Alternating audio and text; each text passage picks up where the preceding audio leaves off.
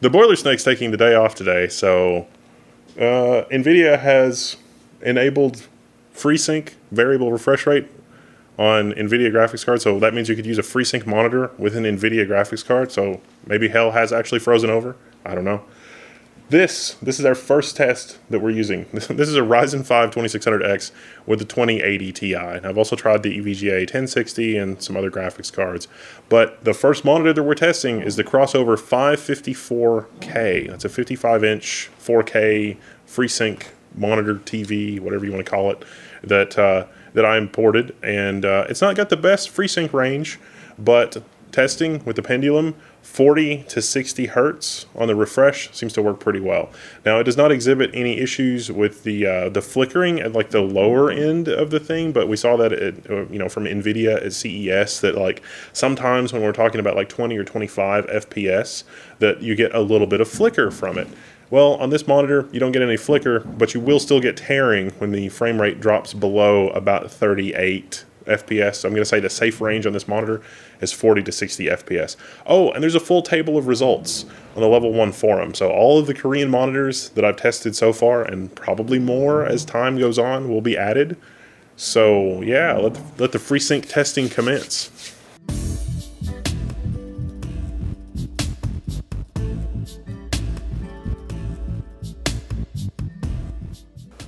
The first monitor up for our testing is Crossover 324KS. That is by far my favorite Korean monitor. They're 4K, they're a little overclockable. You can maybe get 70 hertz out of it, give or take. I've reset everything to the defaults here though, so we're running a maximum of 60 hertz.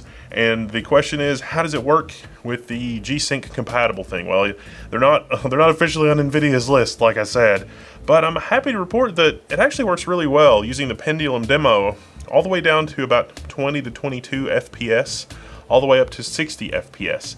Now, the thing that is critical here with this monitor is that you set the refresh rate to 60 hertz and not 59 hertz. You see the DDC,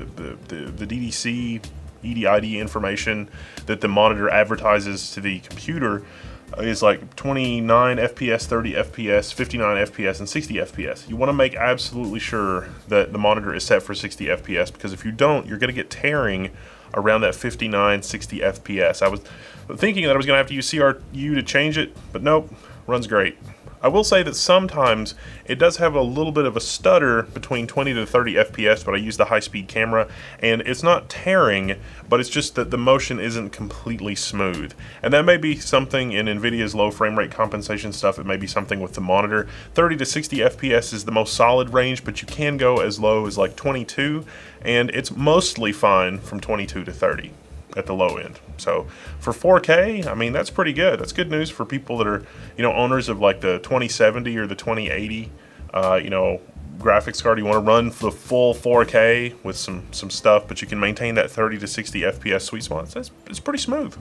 Now listen, with the 3440 by 1440 Crossover 34U 100, that's a great monitor. It's got 100 hertz. It'll go up to 100 hertz, but around 100 hertz, especially if you go slightly over 100 hertz, you will see some tearing. So if you see tearing in your game, use the CRU utility to set the top end of the refresh rate to be like 95 hertz instead of 100 hertz, and you'll be all set. Oh, and don't forget to set FreeSync in the on-screen display. You might have to do that with some of these Korean panels. They don't come with FreeSync on by default.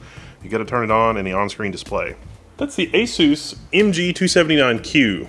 Now, what you see there is what you get when you drop below about 50 FPS. So I'm going to say the safe range on this is 55 FPS, 52 FPS maybe, to 144 hertz. So this is 144 hertz. Now, strangely, this was one of the monitors they mentioned in some of the CES coverage, but the official press release that came out on January 15th, it's the MG278Q, not the 279Q, that is officially G-Sync compatible. So that's probably why they took the 279 off the list, but you can work around it. You can work around it with the custom resolution utility, or just making sure that your game can run above 55 FPS. That's the Crossover 3412UM behind me. It's a 3440 by 1440 ultra wide, not curved. It supports FreeSync. Its normal FreeSync range is like 40 to 95 hertz, something like that. You'd have to check my old review. The G-Sync range is pretty wide. It's 20 FPS. I mean, it looks a little choppy to me at 20 FPS. It's 20 FPS to, 95 Hertz. Don't have to mess with CRU or anything like that. When you play games, if you've got the full stutter inducing like low frame rate gaming, no, it's completely fine. It didn't do anything weird, so I don't think CRU is really needed. It's going to be a better experience if your game is running at least 30 FPS, but with G-Sync a 30 to 95 FPS range, like actually playing games like Fallout and GTA, that's really pretty good. So that's the crossover 3412 UM. Seal of approval, works great. The system behind me is a PX 276. That's Pixio. So this is our first Pixio monitor. That's a 2560 by 1440 monitor that has a FreeSync range all the way up to 144 Hertz. Well, on our G-Sync test system, 20 FPS. This is the best looking monitor I've seen at the low end, at that like 20 to 30, like super low spot. But the 20 to 144 Hertz seems to be working great. Actual gameplay testing, not just the pendulum. Everything actually worked shockingly well on the PX 276. I think this has probably been the most, out of ASUS and the crossover, the FreeSync support on, or G-Sync compatible support, I guess I should say, on NVIDIA cards. This has been the best so far, the PX 276. Now, I've still got some more testing to do, but it's basically a flawless experience on the Pixio PX 276. So good job, Pixio. Now this is when things started to get interesting. The Pixio PX 347C, I couldn't get to work. Nothing that I did would make FreeSync show up. Now you can use custom resolution utility and set the FreeSync range, and you could probably do that on this monitor and be okay. I did that, and it did kind of work, but it was also kind of flaky. So on the table, I'm just gonna say no. I'm not really sure what's going on with that. It was just being all types of weird when I turned on FreeSync on the Pixio PX 347C. Now this was a really early model, so that might be part of it. It may be fixed in the firmware. So if you've got a PX 347C and you get it working, definitely post in our forums at Level 1 Tech so that everybody can kind of see, because maybe it's just a firmware issue on my particular monitor. This is the BenQ. It's 4K, it's 28-inch monitor. FreeSync on it works great. Now this is a recent monitor, so I would expect the FreeSync is basically figured out, and it is. I did the full range from 20 Hertz all the way to 60 Hertz because it's a 4K monitor, and that was with HDR turned off. HDR turned on, HDR turned on might need a little more testing, but your mileage may vary.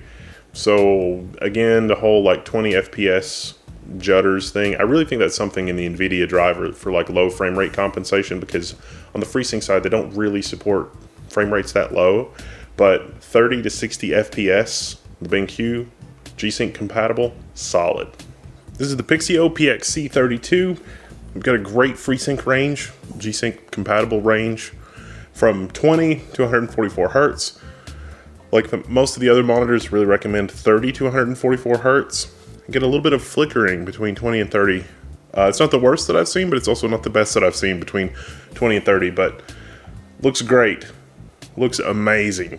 Good job, Pixio. This is the new PX 277. It says new PX 277 next to it.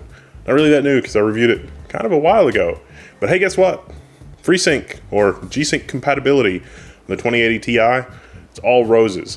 Now, I'm going to recommend 24 FPS and above. It'll do 20 to 24, but 24 is what's running behind me. I mean, you definitely want a game that'll run faster than 24 FPS. But 30 to 144 Hertz, it's great. No flickering, no weirdness, nothing strange is going on. It's great. So there we are. FreeSync on Team Green. I mean, it's G-Sync compatible. They probably don't want me to say FreeSync. But it is FreeSync. It's G-Sync compatible. I mean, splitting hairs, really. G-Sync compatible technically means that NVIDIA has validated it. And so you can take your compatibility into your own hands, which is what I had to do with literally every monitor that I have. Not one single monitor that I tested is on the approved list. But this testing, except for that one weird result with the Pixio, this testing shows that I mean, if you think about it, when you look at the GTX 2060, when you look at competing cards on the market, I mean, the 2060, is it going to be the best deal for 1440p? 1080p? The 2070, the 2080, the 2080 Ti, you're kind of making the case for really high frame rate, 1440p, mostly 4K.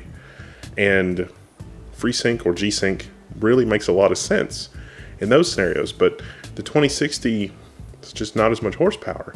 But you look at the 2060 and you look at these 144 hertz refresh rate monitors, all of a sudden it's like, well, I mean, yeah, the 2060 can't push 4K, but for 144 hertz or 120 hertz 1080p or 1440p gaming or ultra wide gaming, the 2060 might make more sense in those scenarios. But that is some thoughts for another video, or at least that's what I'm thinking. So maybe VR also, just because of the oddball resolution of VR. But I'm getting into the next video, and I don't want to do that. I'm Wendell. This has been G-Sync compatibility testing on Korean, at least Korean monitors you can still buy, and FreeSync monitors. If you pick up a monitor or you want to report success, or it's like I've got this monitor and this worked or whatever, add to the community knowledge at the Level 1 forums. I'm Wendell, I'm signing out, and I'll see you there.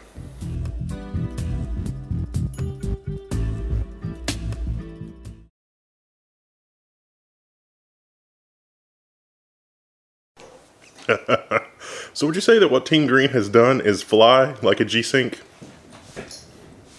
No, I wouldn't say that at all. No, that's terrible. Just utterly terrible.